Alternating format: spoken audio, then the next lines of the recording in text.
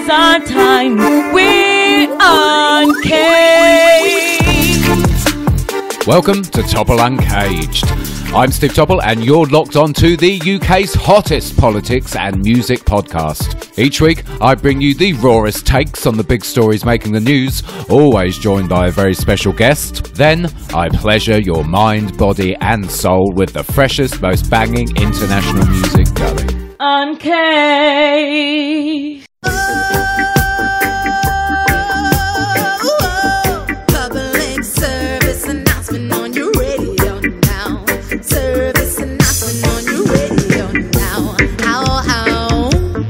Regular listeners to this podcast will know that some of my favourite artists are invariably female. And trust when I say that my guest on this week's show is going to the very, very, very, very, very top of that list. She is a powerhousing vocalist, a powerhousing songwriter, who is currently working with a powerhousing producer on her first full project. My sound engineer DJ Paws said that this producer only picks the toughest female artists, and this lady is no exception to that rule. Lyrically fire, vocally sublime, the kind of voice that gives you goosebumps when you listen to her. I think 2019 is going to be the year she blows up, and I better just add as well, she's currently on tour with a certain Ms. Lauryn Hill. I'm extremely excited to have her on the podcast. This has been a few months in the making actually, but we finally have her here on Topple Uncaged. It's a real treat. It is the fantastic, the sublime Tara Harrison. Tara, thank you so much for coming on. I'm very, very, very, very excited. Thank you for having me, Stephen. Wow, what an introduction. I'm flattered. Thank you. It's all true. It's all true. We'll get into that later. It is a real treat to have you on. So, as I said in the introduction, you are currently on tour with a certain Miss Lauryn Hill, and you've done backing for her for several years now, actually. I mean, you're a singer-songwriter yourself, and she is just such inspirational talent and such a diverse and such a clever and astute artist. It must be so enriching for you to work with someone like that, no? Absolutely. I went from listening and knowing the miseducation of Lauryn Hill inside and out to having to perform it, on a different level and in so many different styles as well. It is certainly enriching to work with Ms. Hill. She is creatively a genius in her own right. Lyrically, has always been an inspiration for me because she really puts forth the message, and she's been able to touch upon so many subjects. When you listen to the miseducation of Lauryn Hill, it's like nothing is like the other. She literally touches on a different subject on every song, from music to love to, the what's happening in these streets, So personally and professionally, it's been an amazing, amazing journey to be able to work with one of your idols, I can imagine. It would be like me working with Mariah Carey. There we go. Yes. I love Mariah Carey. That's another story for another podcast anyway. Absolutely.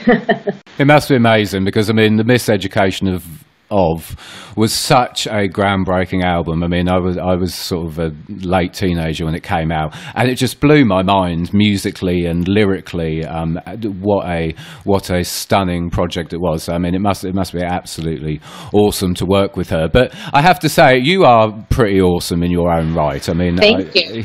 You are. We'll talk about the first track you released this year in a little while, but your musical kind of background, I did have a little giggle to myself because I was reading up on you, and your kind of musical journey, Tara, started when you were 3, doing an impromptu little performance, if you like, for shoppers in Macy's while your mum's back was turned. Now, I mean, I think most people start singing in the shower, but you took a world-famous department store and decided to start singing there. I mean, how have you developed as an artist? Because you started obviously singing, from a young age, and it progressed from there. What was your musical upbringing like, as it were? Well, I think the Macy's moment was so epic just because I think that's when they realized like I could totally sing. And so that was when everyone kind of took notice that I wasn't just like hollering all the time. Okay, this child can actually sing, and she knows all the songs to this all the lyrics to this Whitney Houston song. So I would say that I've been singing since I've been talking, pretty much. And I was really good, as you can see from the Macy's, as you just told from the Macy's moment, that I was really good at finding my stage, really wherever it was. That kind of continued on from there. You know, I was never afraid to sing out loud if somebody told me to sing a song, or I was never afraid to step on somebody's two steps and just sing there too, because it seemed like a stage, you know. But from there, my parents were really, really amazing at honing my craft. You know, they were always supportive of it, and they never pushed me to do anything that I didn't want to do, but they always introduced really, really good environments for me to, you know, make sure that I got to do what I really, really liked, and to develop, you know, to really, really hone my craft, to develop my voice. So, I mean, I did school plays, I did choirs, both in church and in school. You know, I did a few talent shows, and probably when I did a talent show when I was 13, that's when it was like, okay, let's enter her into the professional world. You know, so at the age of 14, I actually signed a production deal with a really dope songwriter and producer, and we just kind of started the open mic circuit. At that time, you know, I lived in Long Island, which is about 45 minutes from New York City, and the biggest thing at that point to get signed was the open mic circuit. You know, like at the open mic, it was filled with executives, and they were all looking for new talent, old talent, different talent, something unique. Like, you know, for me, my uniqueness in those environments was the fact that I was young. I was 14. Most of these places I wasn't even supposed to be in. My mom was my manager. You know, my very first experience, my cousin was the assistant manager at this place that no longer exists in New York City called Chaz and Wilson's. And she was the assistant manager, and I guess she just worked it out. Like, listen, my cousin's coming. She's going to sing on this open mic, which used to be broadcast on Kiss FM at that time, which is a really dope R&B station at that time. And I just did it. And that's what landed me in my production deal. And from there, I just kind of like went through the open mics all through New York City. You know, I used to perform at like Soul Cafe. And there was another one, Ashford and Simpson's place, where it had a really great open mic. And you always, at the end of the night, I always had executives to talk to. I always had my manager and my production team there on site. And that's really, really how it started, you know. And from there, I just got to, you know, basically get in and audition for the majors, you know, after cutting a couple demos and taking a few, you know, lessons, you know. I have to say, I want to ask you this, because when I was sort of reading your backstory, it did stand out for me about you doing open mic nights at such a young age. I mean, were you, because I took music lessons when I was a child, and I think when you're that age, you don't quite realise what you're doing, I suppose, and you're not so intimidated maybe as you would be if you were a bit older. But how was that, doing that so young and having all those sort of music industry executive around you? Were you aware of sort of the magnitude of what you were doing, do you think? I wish I could totally remember like the first time I ever did it, you know, so I could describe the feeling to you. But for me, it was a rush. You know, it was totally a rush. It was like, okay, I can leave my bedroom and go sing for all these people? Absolutely. Like, sure, what do you need me to sing? You know, and I practiced a lot, and I perfected the songs that I loved, you know, Whitney Houston, Mariah Carey, Gladys Knight, stuff at that time. And it was really just a great experience. You know, I was 14 when I started, so my mom was literally like connected to my right hip. If any executives came to talk to me, or my production team pretty much handled everything because I was so young and impressionable, you know.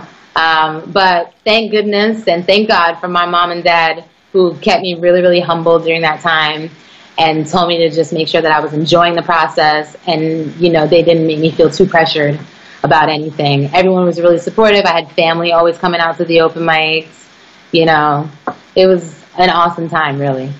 No, absolutely, and thank goodness that your parents did do it, because you are here now and you are a stunning artist. I'm sorry, you dropped sort of Mariah Carey and Gladys Knight. I'd love to hear you tackle some of their songs. Good grief, that would be amazing. But you are becoming such an accomplished artist already, and yet. I get a feeling about artists, and I have quite a few of them on my show. My girlfriend always moans at me because she's like, you always really praise every musician you have on. And I'm like, well, I only have musicians who I listen to, and I think, wow, they are amazing. And I just know that you are a real talent. You can tell. And you can tell from the first track you dropped this year, which was PSA, Public Service Announcement. I mean, it was this brilliant track. It kind of had reggae sensibilities, but it also threw me back to the kind of dubwise sound, but yet you made it extremely progressive with that, and it sounded very much sort of 21st century, bang up to date, and then this huge sort of conscious element with the lyrics as well. I mean, you're a singer and a songwriter, and the track was just fire. It was absolutely brilliant. Thank you. How that track as an example, how does the process of composing a track come about? Do you get a rhythm first? Do you have an idea for a theme for a song? What's your creative process like, as it were? I'm always interested. It usually starts with something that I'm humming, you know, whether I have the track or not. Like, I have, like, in my phone, all of my notes are like me humming like some sort of melody, you know, and somehow I memorize them. And when I hear a track, a lot of times I'll just go to the phone and be like, oh, I think I have a melody for this, you know. And from there, it's really the track that does a lot of the inspiration, you know. It's really the track that does a lot of the inspiration, from the drums to even the way that it's set up. You know, I kind of listen to the track, and that helps me set up how I'm going to write it. You know, so whether that means we're going to do verse hook, verse pre-hook hook, whether there's going to be a bridge included, or whether it's important for an instrumental section to be there. You know, instead it all starts with the track for me. Yeah. No, and it shows. I mean, and it's such a great track, and it kind of blew up a fair bit over here. Actually, it was on BBC One Extras playlist. Yes, thank you. And I heard that was the first time I heard it was on Dave Rodigan's One Extra reggae show, and I was just like, yes. Who is this singer? Yeah, no, and I was just like, who is this? And here you are. And of course, it was produced by legendary producer RoryStoneLove. I mean, I was chatting to another female singer, Zia Benjamin, a few weeks ago, who's also working with Rory. I mean, he's just epic. How is it working with him? He's fantastic.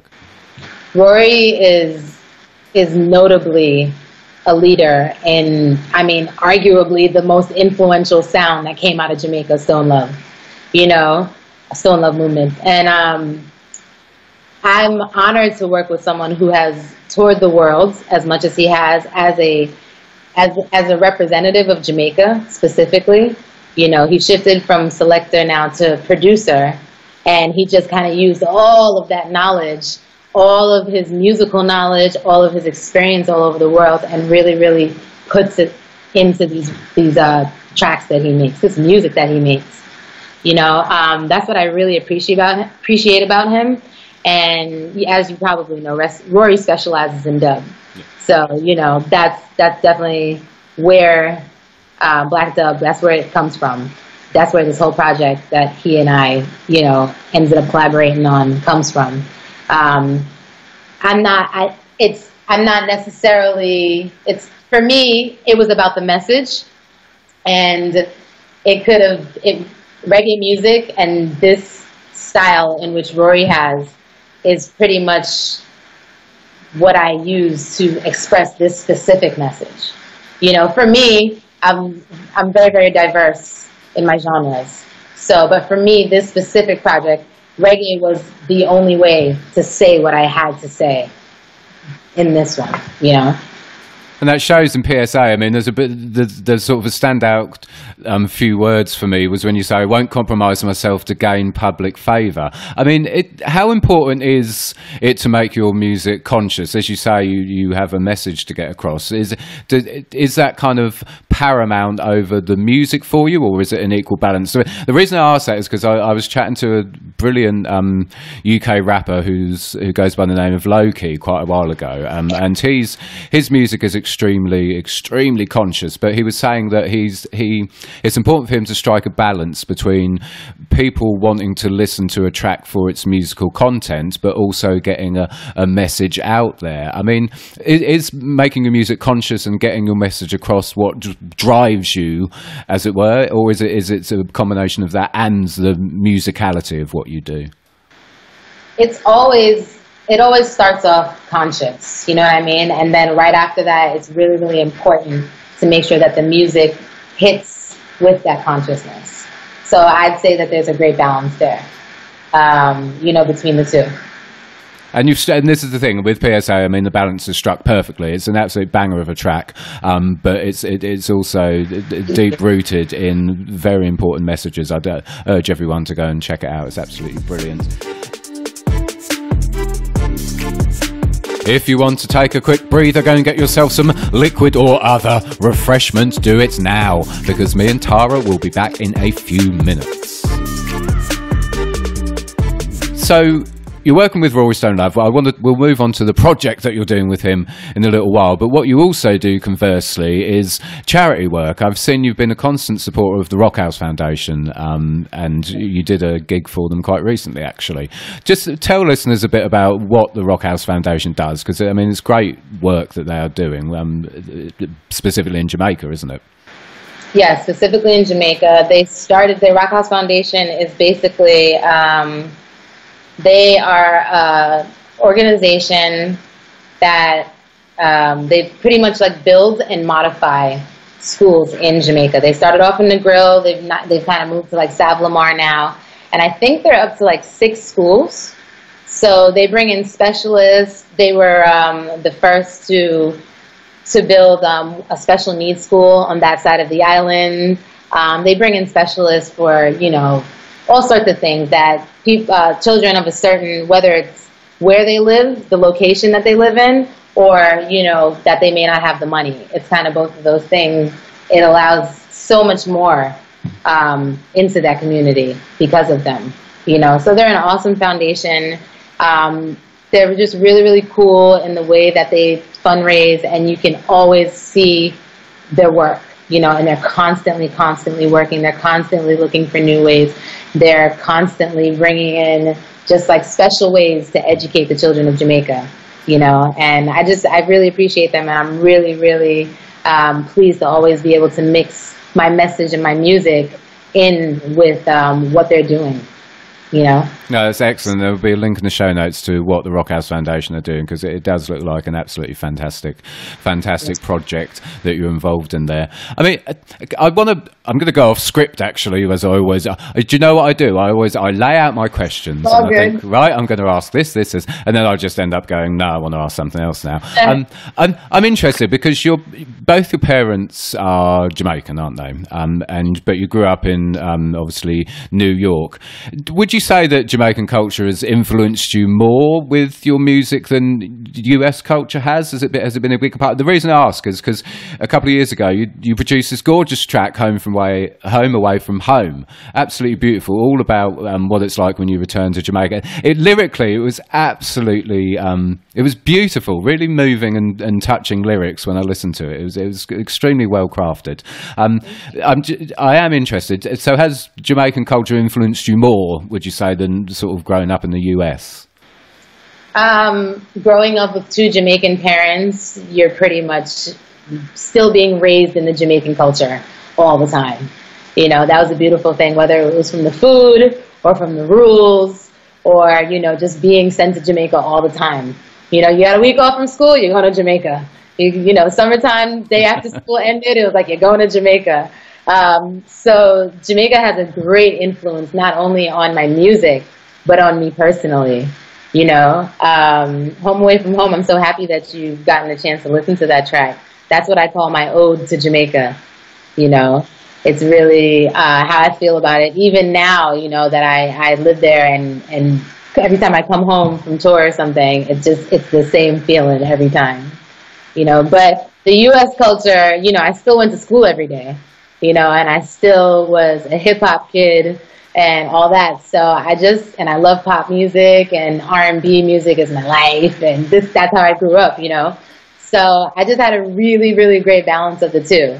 You know, we always had something, whether it's Jamaican culture or Jamaican and reggae music, Jamaican music on a whole. I don't want to just say reggae because we have more than that. Was always playing in my house. And then, you know, on one floor up was my brother blasting the hip hop. So, and there I was in like the middle floor, like blasting the R&B, you know. So I'm just a mix up of all of it actually. And it really, really, it makes up the music. No, that sounds like my kind of house to grow up in. Wow, reggae, hip hop, and R&B. Love it. Excellent. Now, you kind of fit in extremely well to a growing movement of female artists that's coming out of the kind of revival scene. It's really interesting. Again, I was chatting about it with Zia, and because she's got quite strong opinions on this. That there's a movement of female artists who are kind of bunched in with the revival movement, but are really actually forming a movement in their own right in terms of that they're sort of smashing the norms surrounding what female artists should be, in terms of the fact that there's always been this notion that someone's the queen of a certain genre of music, and there's a sort of fight to who's going to be top of their game, as it were.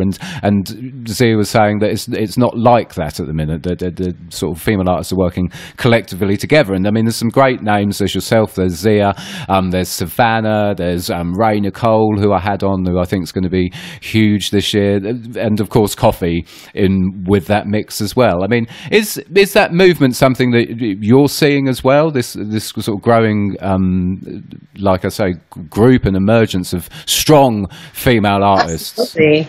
The world is changing, you know, or the world has changed for that matter, and in so many ways that females, we are so unique because we've had to pretty much always claim our own opportunities. You know, no one has just given us our opportunities. We always have to go for it.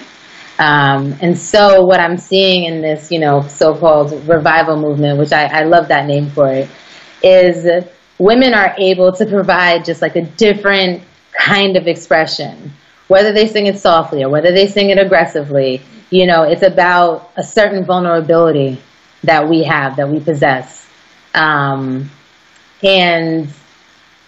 being able to do that through music and be able to hit is important. So it's not only the subject we choose, you know, whether you're singing about love or you're singing about conscious music, you're singing about politics, it's the way in which we specifically as women choose to say it.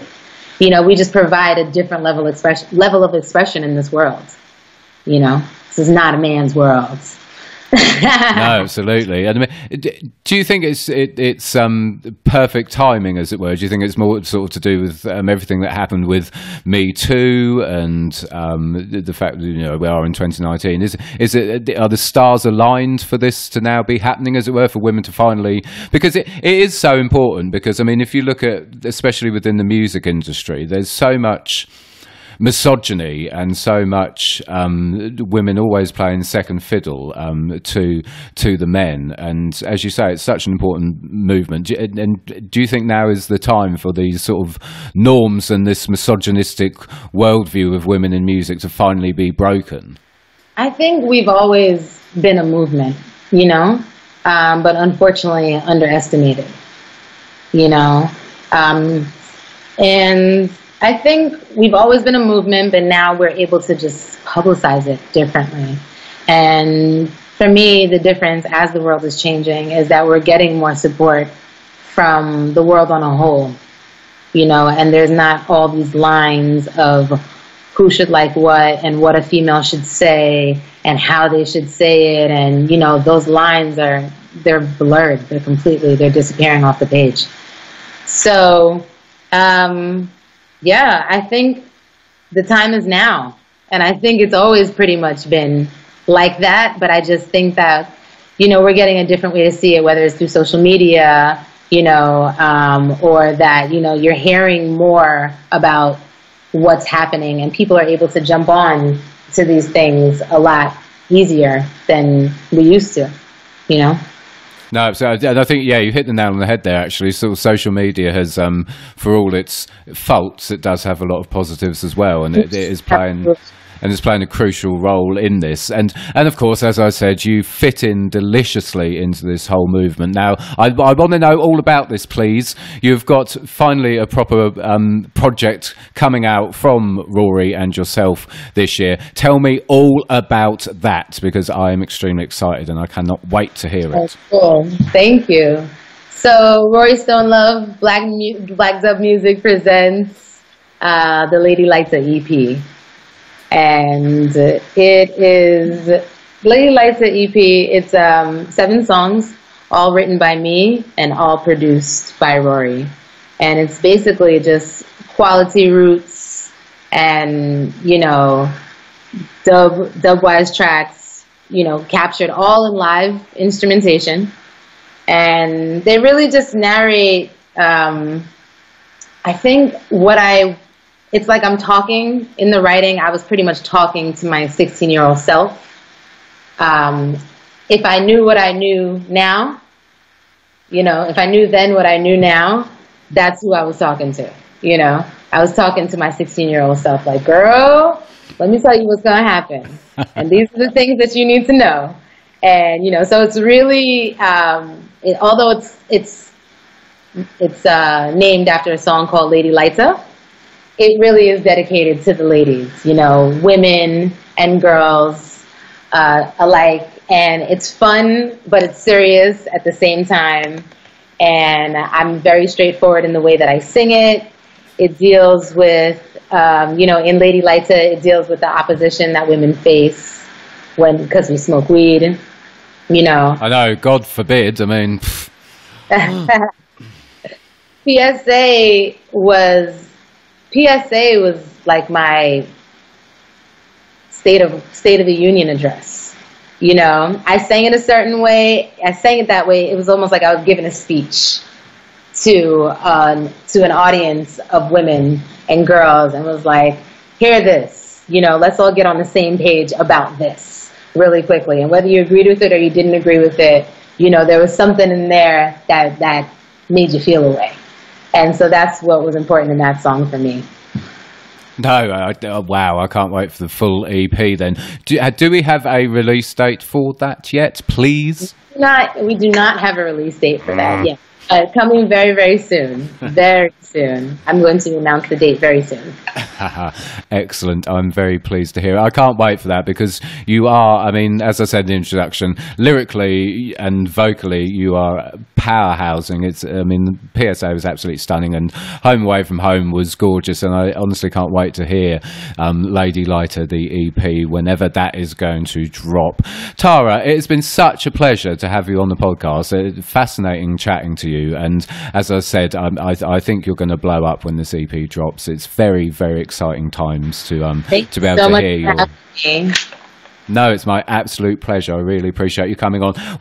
So you're still touring with Ms. Hill at the minute, aren't you? How long is she on tour for still? We kind of tour, you know, when's necessary.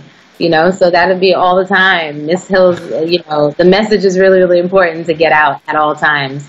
You know, and so I tour as a background vocalist for her, but just this year I started opening up for her. After I dropped PSA, I started opening up the stage for her. So that's been really dope, and that will happen again in a few weeks, starting at the end of June.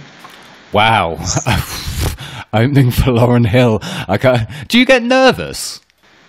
The first time I did, you know, it's a very different experience to sing 10 feet away from the stage and then just be 2 feet away from the audience and know how to inflict, you know, because they're definitely 2 different positions that I take on the stage each night.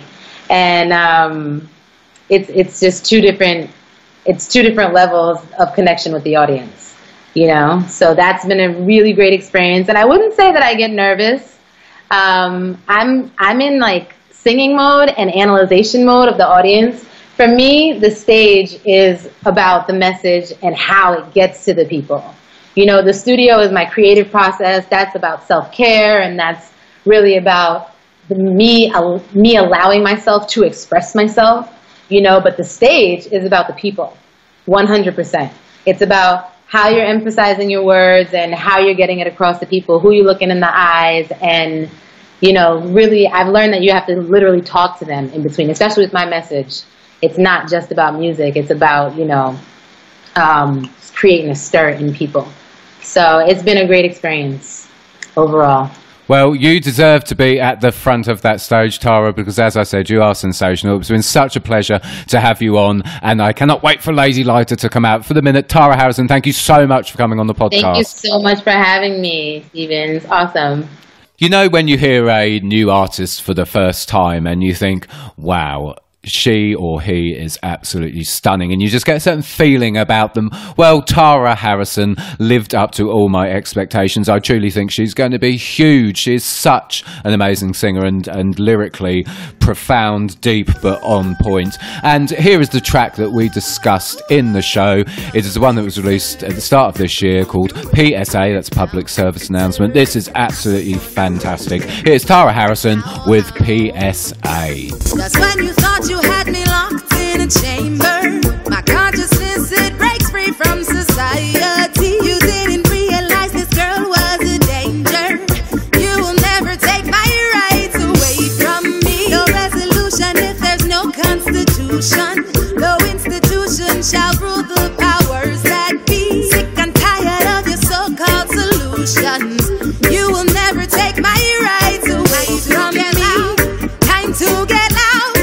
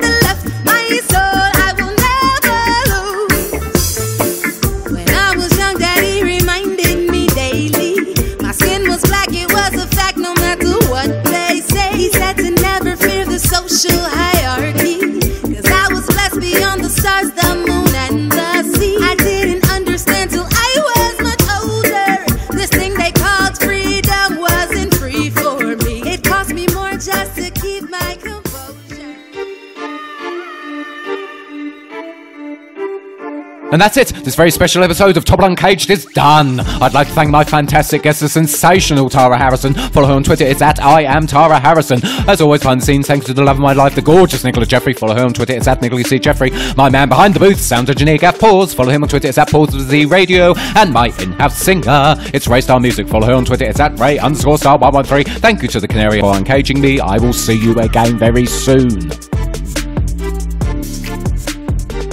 Uncaged.